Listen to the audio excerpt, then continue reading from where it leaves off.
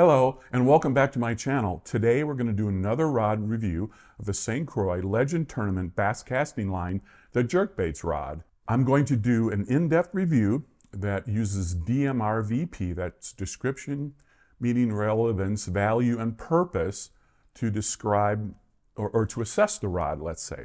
So it's going to be a long review, and if you want to just jump around, please do so.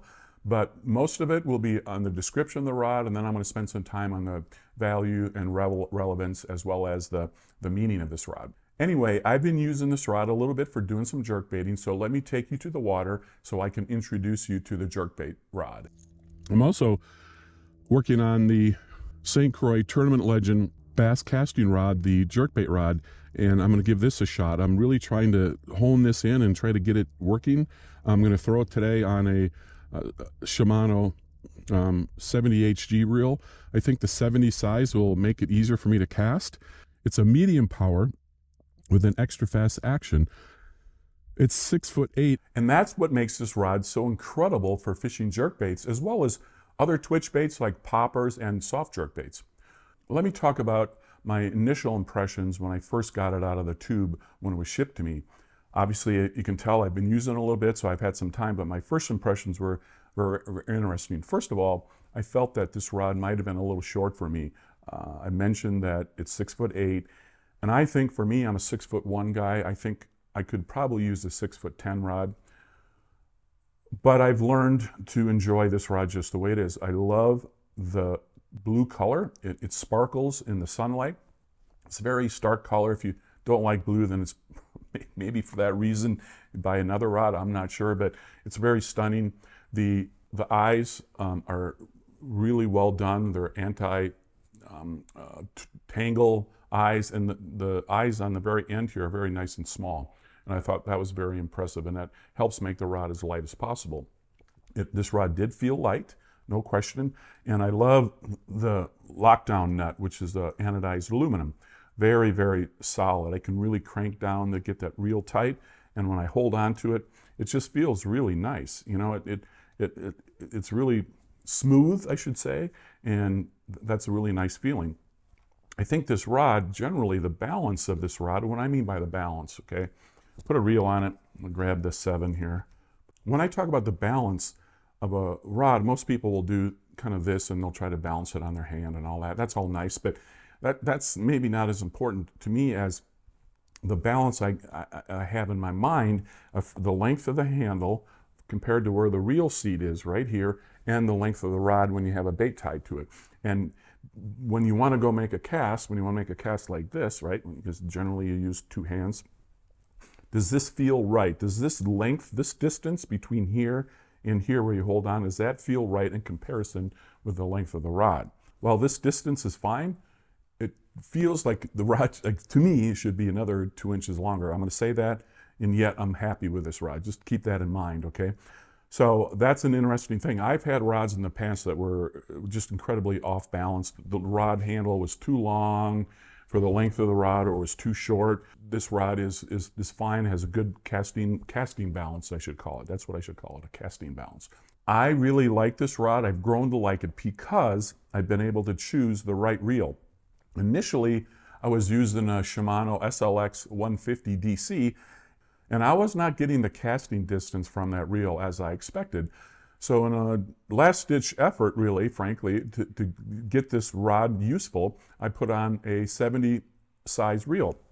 I went for the Shimano Corrado 70 MG reel, and that made all the difference. That small spool right there made it easier for casting these light baits, long distances that are necessary, and I think that was the trick, okay? So I highly recommend using a 70 size reel without question. Shimano, perfectly great reel. I don't know, these are $260 to $280 reels. I also tried on this St. Croix 7 bait casting reel. 7 is really the brand name, and it casted very well on this rod as well. So I think the key was to go to the smaller size spool, the 70 size spool. Now, the difference between these two reels is significant in price.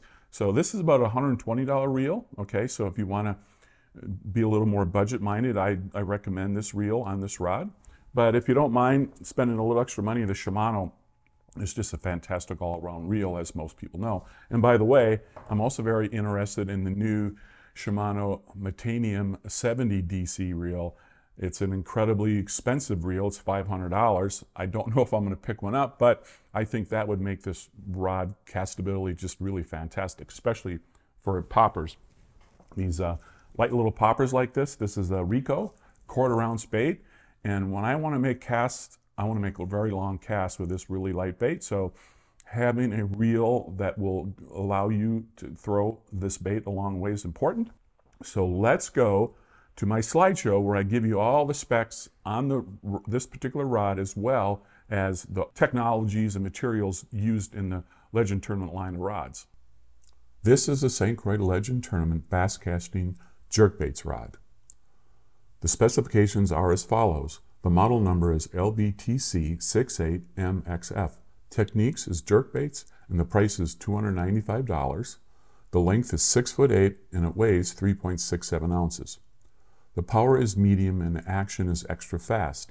The line weight is 8 to 20 pounds and the lure weight is 1/4 to 5/8 ounce. And here's the model number as seen on the rod. It is a split grip handle. The reel seat is a Fuji SK2. The seat lock is a machine-cut anodized aluminum, which makes it very strong and smooth. It has 9 Fuji K-Series tangle-free guides with alkalite rings. Here are the rod technologies. SC4 Plus hybrid carbon fiber combines St. Croix Level 4 high modulus carbon fibers with St. Croix Level 6 super high modulus carbon to produce the lightest, most sensitive, and balanced rods possible for the money.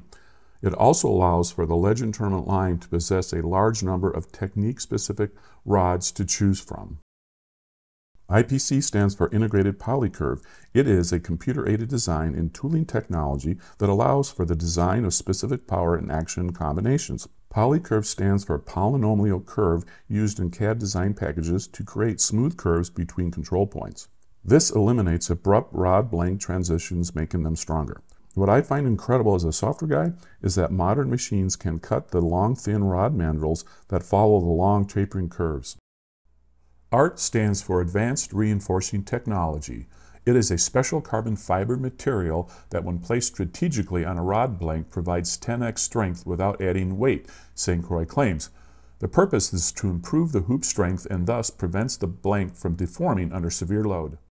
FRS stands for Fortified Resin System. It is a combination of super high resin and computer-controlled curing ovens that keep the fiber properly aligned. St. Croix claims that this process makes the rods 33% stronger. TET stands for Taper Enhancement Technology, and it is the process of cutting curved, blank patterns based upon computer designs that, combined with IPC mandrels, creates blanks with better actions and improved sensitivity. IACT is a technology used in a number of the Legend Tournament rods that combine the SC4 Plus graphite material with linear S-glass technology that runs through the full length of the rod. The SC4 material is placed in locations and amounts to optimize strength, sensitivity, balance, and weight. The unique action helps with the casting accuracy, and that is something that I can verify. IACT gives the rods a softer, more moderate action, targeted for use with reaction baits and treble hooks for fast-moving baits like a spinnerbait, buzzbait, or chatterbait. The results created by the use of these technologies are rods that are lighter, cast better, and more sensitive and stronger, to the degree that St. Croix provides a 15-year warranty. The current policy for warranty replacements is a $60 charge to ship you a new rod. That process is very simple. You take photos of your rod model and serial number and a photo of the break, fill out a warranty claim on the website, and upload the photos. The St. Croix customer service rep will contact you to make arrangements for the $60 payment. Lastly, and one of the reasons that I chose St. Croix is that the Legend Tournament rods are made in America and Wisconsin specifically. I'm happy to buy American every chance I get. Now that we've gone through the detailed specs of this rod, let's take this rod out to my courtyard and see how it acts when I put it under load. This is really a great way to tell the power and action of a rod, so let's go see. So let's take a look and see how this rod responds. So I'm pulling on it, not very much power at the moment, and I'm getting the bend in the top part, and now I'm putting some pressure on it. If you can see, it very much looks like the top quarter of the tip is bending. Now I'm going to put some power into it. Let me reel it down. I'll put some power into it, and I'm not putting a lot of power on this rod yet, and I'm getting this arc and this bend. Now I'm putting some pretty heavy pressure into this rod, which, by the way, if you're fishing, let's say a topwater jerkbait, might be too much pressure, but the fish might have something to say about that. The purpose of this rod is definitely as designed by St. Croix, and as my purpose is for a jerkbait rod. Not only, I think, is this a fine rod for that particular use, I also believe it's a great rod for other twitch baits, as I've mentioned. You can twitch a poppers, you can twitch other baits, small walking, topwater walking baits, and you can also do soft jerk baits. So this rod is suited very well for doing all those things. So I have been fishing in this rod for a few months now. I started out with the SLX 150, as I mentioned, and I just did not like how that cast. I was having troubles casting with that reel. Moved to the 70 size, and boom, I'm way to go. I have footage of me using this on a jerkbait, catching some fish at Apache Lake. So I know that this rod, one, does throw certainly a full, this is the Edo Vision 110. It's about a half-ounce bait, so it can easily throw this half-ounce bait a long, long distance, okay? So that is fine and fantastic. I can also throw the Edo Vision Junior. It doesn't cast as far, it doesn't weigh as much, but I can cast it just fine. Also, notice that, I talked to this rod as a twitching rod. As such, the action is important here. And I've been asked a question on my YouTube video about fishing this rod at Apache, that the rod is a medium action rod with an extra fast tip. This is sort of different than what people have been talking about, like you should use slow action rods when you're using baits with treble hooks, especially crankbaits, things like that. Get a slower action rod, and I've done a review on some of those types of rods, and I'll have some more reviews coming. And I do love using glass and carbon combination rods for crankbaits. I really do. It really slows that reaction down. So when you get a fish biting that crankbait with all the hooks, they stay pegged better. That's what everybody says anyway. I think it's true. But this isn't. This is a pure carbon rod.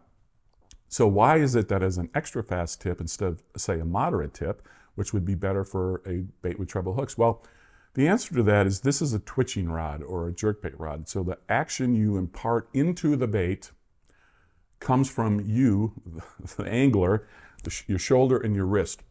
And it takes a lot of action and power to do that. And when you're doing that all day long, it can wear you down. So that's why the lightness of this rod is fantastic. And that's probably why, honestly, that's why St. Croix probably made it 6'8", because it made it a little bit shorter, easier for jerking the bait when you're down there next to the water. And it's just a lighter rod, basically, easier to handle and manipulate. So they probably did a perfect job, and I'm adjusting to it as I should.